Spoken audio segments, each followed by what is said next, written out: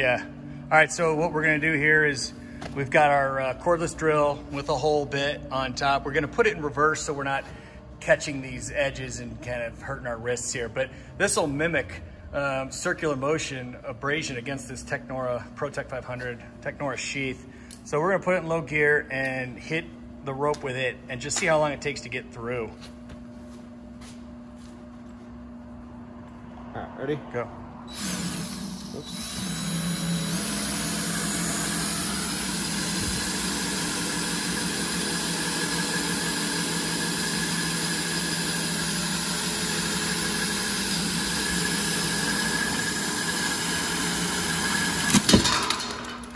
That was 18 Nice. seconds. Okay, let's see how that does on the nylon. That is actually pretty sweet. Yeah, that was. Okay, what rope is this first? What? This is nylon polyester blue water. Okay, 11 mil. Yeah.